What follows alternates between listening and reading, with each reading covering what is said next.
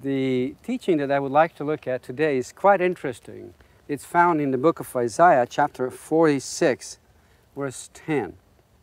God is speaking here, declaring the end from the beginning, and from ancient times things not yet done, saying, my purpose shall stand, and I will fulfill my intention. It's interesting to notice that God is saying here that He's declaring the end from the beginning, and from ancient times things not yet done. In other words, before God is to do something, He's declaring it ahead of time. He knows the end result that He's going to reach before He is going to reach it. There is great wisdom in that. God wants us to be imitators of Him. He wants us to learn from Him. So when you and I plan in our lives, when you and I make choices in our lives, let's say we want to choose a spouse to marry, we want to choose a career to do, we want to build a home or a business, or whatever we choose to do that is to be in the future. If we are to act like God does, we are to think of the end result before we start. In other words, I should be saying to myself, okay, if I make this decision today, if I make a decision to marry this spouse today, for example, will I like this spouse being the way they are today 10 years from now, 20 years from now, 30 years from now, when children come, when choices in life come, when pressures come, will I be able to handle our relation with this spouse? And if at that moment I have cautions, red flags, no, this habit is not good, or that way of speaking is not good, or acting is not good, then that should be a warning signal to me at that time that the end result will not be very good for me. So I should not proceed. For example, if you make a choice to choose a career, and sometimes when people are young, they want careers that appeal to them in some way or another, without thinking, how will this career choice help me to provide for my family? How will I be able to take care of my children, pay my bills? And often they go through an educational system, and I am all for education, but they go through an educational choice which eventually does not provide them a job or does not provide sufficient income for them, and they struggle continuously.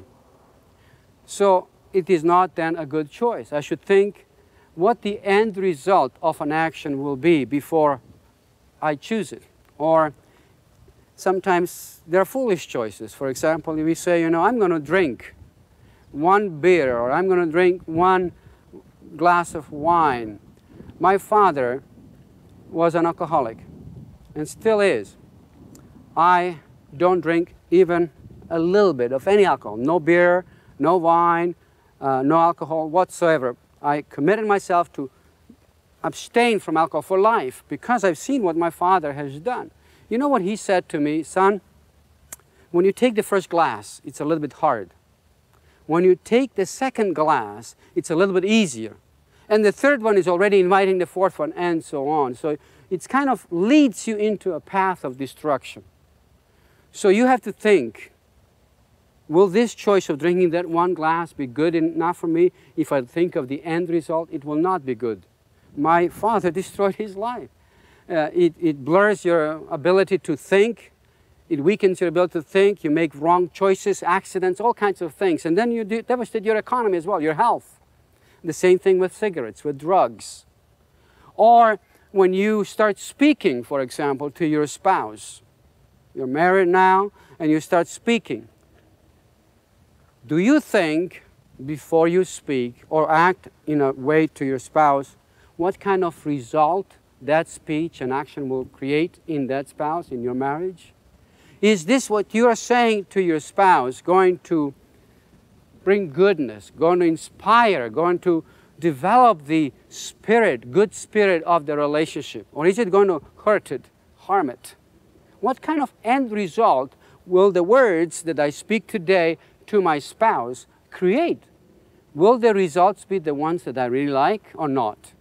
And if I will not like them, then don't speak them. The same thing about my children. The same thing about any choice. For example, if I want to, let's say God says I should be tithing my money. And I choose not to tithe my money, not to give the 10% that belongs to God. According to Malachi, when I do that, I rob God. If I rob God, He does not bestow His blessing upon me. I work hard, it says there, and I'm not able to earn a lot. I eat a lot, and I'm not satisfied because there is a curse upon my life. No father would like to give to his children anything if he knows that they rob him. So the same is with God. But if we give our tithes, He says, bring in your tithes into the storehouse of God, and you will see how I will open the gates of heaven and bless you. In other words, God is going to bless you with His blessing so that not only will you be able to succeed when you work and earn enough money, but He will destroy or block the destroyers, those things that block you from earning and thriving financially. So it is so important to think of the end result. For example, if you do tithe, but then you say everything else that I make, I have to pay for this, I have to pay for that, I don't really have money to put aside. Now, as I said, when you don't give to God your tithes and your offerings, you're robbing God. The same way, if you don't put aside a certain percentage, in my view and belief, it is to double whatever you give to God to put aside for your future investments to grow, then you are robbing your own future. So when the time comes that you need to pay for a new fridge or a car or some medical bills or maybe retirement, you don't have enough money. Just last night, late at night, around 11 o'clock p.m., I was talking with a 55-year-old man. He has 2 children that are grown up now, that went through educational system with loans and debts. And he has to sell his house and move out from where he lives. And he says, Slobodan, when I sell my house, I'll be just at break-even point. I don't have a penny on my name at 55. And he's educated, but he does not handle his money well. You know, it takes discipline, but you have to think of the end at the beginning if you want to succeed with your money. This second part of the verse, it says, my purpose shall stand, and I will fulfill my intention. You know, not only that we should be thinking of the end result of our words and actions that we are going to take at the beginning, and then based on the end result make a decision whether we should proceed or not. If the end result is not good, we should not proceed there. But it says here that my purpose shall stand and I will fulfill my intention. In other words, I have made a purpose, I have made an intention, and I'm going to fulfill it. Sometimes people have good plans. They even plan the end result, but they expect somehow somebody to come around and hand them that end result on their platter. Now, I can tell you that every good result in your life will come as a result of you and I putting the effort in it. If you and I do not put purposed, focused intention and action to bring about that result in our lives, we will not get it. For example, you want to be healthy. God says He wants you healed. You can pray, and we need to pray for one another to be healed. But maybe God wants you to do something. If you got sick because you ate the wrong food, God will not change your diet. You have to do it. Or if you need to lose weight, He will not run around the blocks for you. You have to do it. I mean, it's easier for God to run around the block, isn't it? I wish Him to do that for me, but He says, no, Slobodan, you got to do that. In other words, I have to put that effort. Or if I am to reach a financial goal, for example, He won't save for me. I have to do the saving. And He won't give for me. I have to do the giving for me. I have to give my tithes and offerings. It has to be my desire, my decision to do it consciously, regularly. And it has to be my desire and purpose and action to put aside and be disciplined enough to not allow to have everything now, but to save for the future and invest. And the same thing is for my marriage. If I want my marriage to succeed, I can't just expect my spouse to do her part, or if it is a wife, to expect the husband to do his part. We each have to do our part. But the result that I'm going to reap in my relationship with my spouse, to a greater measure, depends on what I do rather than what my spouse does. So I can succeed in my marriage if I put my effort in it. God wants me to do, it says here, I will fulfill my intention. Are you willing to do whatever it takes to reach your goal? For example, you want to get a good education. God will not study for you. You have to be willing to fulfill your intention. So that means paying for the courses, going to the classes, studying, doing research, and doing the exams, passing the tests, instead of watching the movies, listening to music, unless it is related to your studies. Doing whatever it takes to focus on that goal and reaching it. It's really up to you. God does the same thing. So He says that we should learn from Him. God wants you and me to put our maximum effort to whatever desired end we would like to achieve in our lives. It might be, as I said, to be healthy. There are ways of doing that. It might be to be financially successful. There are ways of doing that. It might be to be relationally with our spouse healthy. Maybe I should just finish with this last thought. It might be that we grow spiritually. In Genesis chapter 5, verse 24, we read, Enoch walked with God.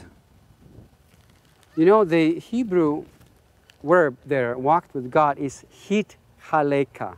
Hit halak. Halak is to walk, and hit is a reflexive term. In other words, it means he caused himself to walk with God.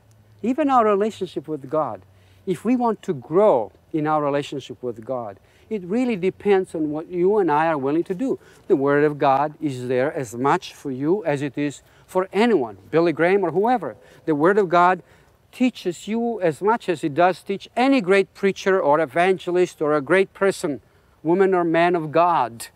If they have succeeded through the Word of God in relationship with Him, you too have the equal access, the same time, the same Word, and the same Spirit is there for you and me. Now, how much you and I grow spiritually depends also on how much you and I want to cause ourselves to walk or to live or to relate to God. God will not read the Bible for you and me. You and I have to do it. God will not meditate upon it. You and I have to do it. God will not speak it for you and me. You and I have to do it. God will not act upon it. You and I have to do it. He will act upon His Word. But when you want the results that the Word gives, you have to be the one acting upon it. So may I encourage you to think of the end at the beginning. Think of the result that your choices, that your words and your actions will bring about at the end, not just in the beginning. Don't just start a relationship. Don't just start an action and don't know where it leads. Make sure you know where it leads. But then once you have decided the end result that you want to achieve, do everything that you need to do. Ask God to give you wisdom and to put an effort to reach that goal. God will do that because He has set an example for you and me to follow. So when you and I act in that way, we act the way God is pleased. And you and I are going to be blessed. You and I are going to reach goals that we like, the results that we will enjoy. And as you and I do that, we'll be more fun people to be with. People will enjoy being around us because we will have more fun with God and with ourselves and with others.